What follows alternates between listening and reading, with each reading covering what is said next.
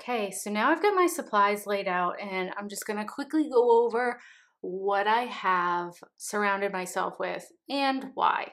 So when I do this, I tend to work monochromatically, so I will pick a color. Limits are your friend because it's gonna free you up to just try different things with your supplies, and you know that everything's gonna mix well together because you don't have any colors that just aren't going to play nice.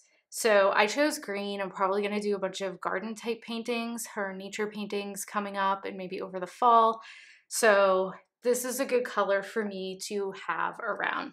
So even though I'm making collage paper, I chose papers to add to my collage paper because there's something nice about the juxtaposition of a printed piece of pattern type paper against the loose marks that we tend to make when we're making collage paper. So I just have a variety of these. I have one neutral and then everything else are just various shades of green. And then I chose some different media. So I have a few shades of green in colored pencils, a few shades of green with my pastels. Same thing over here with the Caran Neocolor 2s. Those are water-soluble crayons. For neutrals, I have a 9B Kimberly pencil. So this is super dark to make some marks with if I want to. And this is a Lyra. It's a water-soluble graphite pencil. These are super fun to play with and just make marks. A variety of brushes. These two are just cheap bristle brushes you can get in the craft section at Michael's. These are super great for making these sort of grungy marks in the paint. This is just like a calligraphy brush, but it leaves marks you really can't control when the brush is wet, so I like using it for this kind of thing. This is another cheap paintbrush I got from Michael's. Again, bristly type brush. This one's pretty soft, which I like because when they're too firm, I just don't like the way it pushes the paint around. So I was happy to find these. These, if you can find them, are super fun. These are just Crayola paint brushes. And I discovered these because of my children. And if you want a really fat, soft brush like this with rounded edges, and it comes in a 4-pack, they have different sizes. These are great, and honestly, I haven't been able to find any brushes like this that are more in like the fine art section, so I'm good with cheap brushes though. I love cheap brushes. This is a Dina Wakley brush.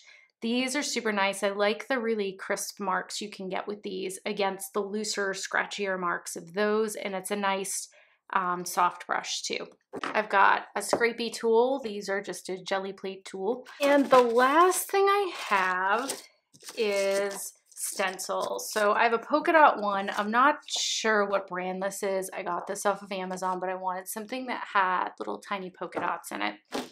And the rest of these are Stencil Girl product stencils. So other than my usual paint box of Liquitex paints, this is all I'm gonna use. And the name of the game is to get a variety of colors and marks in here. I already got this dirty.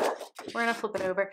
Yeah, so the name of the game is to get a variety of different greens and marks in here. And I also want to make sure that the whole thing is not mid-tone. I want to get some really light lights in some areas and some really dark darks so that I have a lot of variety. Because what I'm going to do when this is done is I'm going to tear this up and it's going to go in my collage paper pile. And if anybody is wondering, this is just Blick brand sketch paper. I bought a huge pack of the full-size sheets years ago when I started a drawing program, and I have a ton left over, and you can rip it up into any size, and it just tends to be like the perfect weight for collage paper. It just makes the best noises. It can take a lot of paint, and I just love it. So I'm not really gonna think. I'm just gonna get started. I want to get some marks down, so I'm gonna go ahead and dip this in water.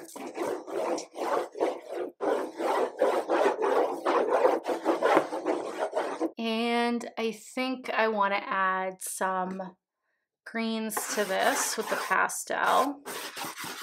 And for me, sometimes I like to mix, like this is a cool green, this is a warm green, you know, it's another difference you can add in there. And then I like to take my scratchy brush dip it in water and paint with the pastel, because if you're not aware, pastel is really just pigment in stick form. Oftentimes, especially with higher end pastel, it's the same kind of pigment you're going to get in your paint. And so you can use it in different ways.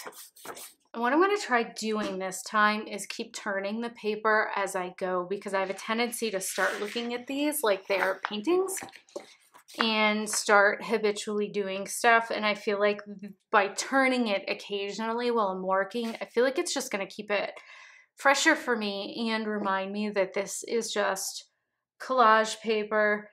This is not a painting. That's not what we're trying to do here. So I want to use this stencil, I think, for a little bit. And I'm going to go ahead and just mix up some green.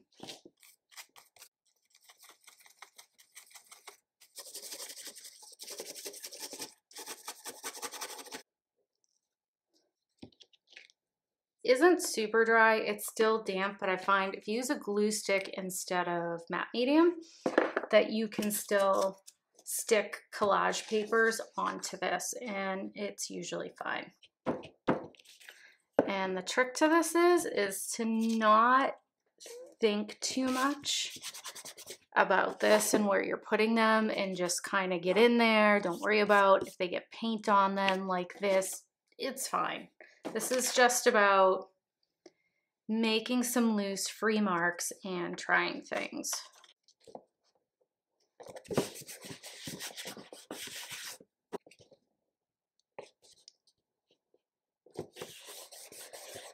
So I mixed up a different green and I'm just gonna go in and make some other marks with this.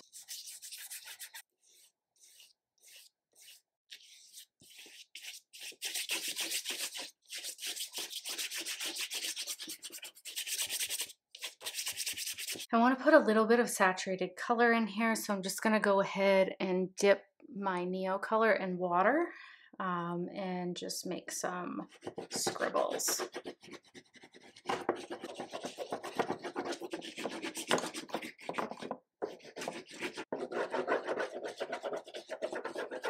want to put something a little bit structured in here, and since I have a lot of midtones and a little bit of darks, I think I'm going to go and do I want more darks? Maybe I do. All right, we're gonna go for more darks.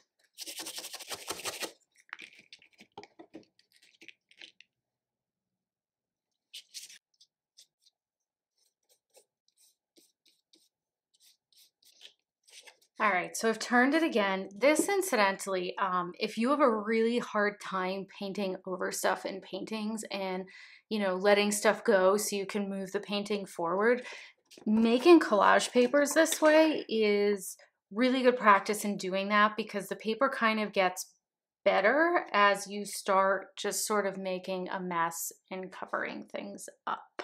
So I'm just coming through here and I have some paint on my palette and I'm just using it up on here while I think about what I might like to do next.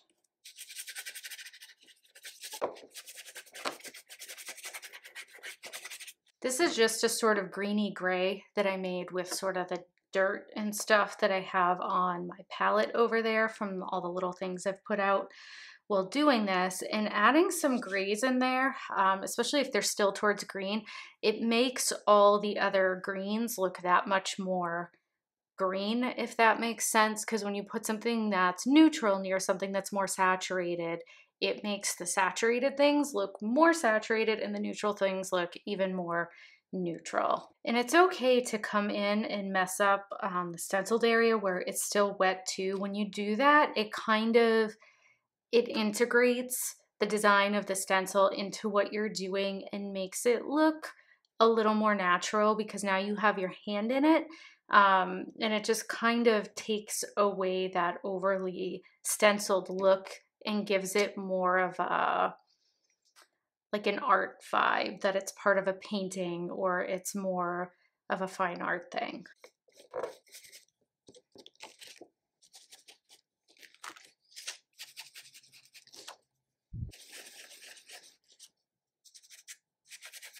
So I feel like this needs a little bit of more saturated color, and I haven't used this yet. So we're gonna go ahead and do that. This brush works best if it's pretty wet. You don't have to dip it all the way into the end, but it needs to be pretty damp so that the bristles can do the weird things that they do.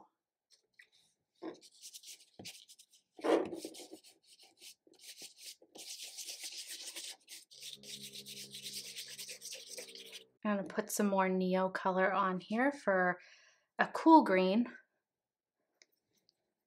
And where do I want to put this? Put it here.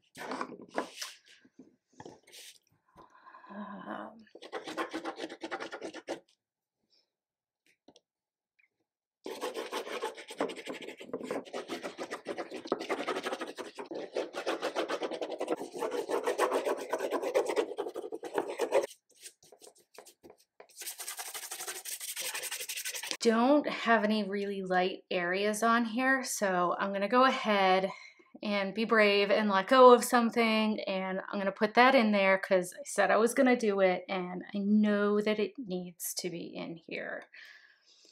Just deciding where to put it.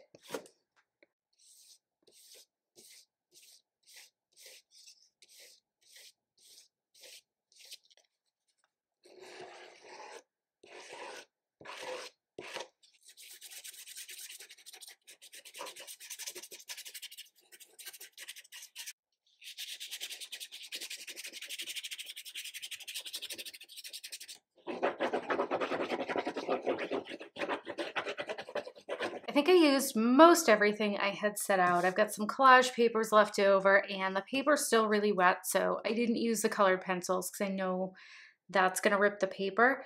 But this is great. I'm gonna tear this up, and then this is gonna become collage fodder for me to use in art journaling or paintings or whatever I want. And it's a great way to get me started when I wanna make something, but I kind of don't know where to start. I can tear this up and start laying some pieces down and almost starting a painting by giving myself patches of painting to work with.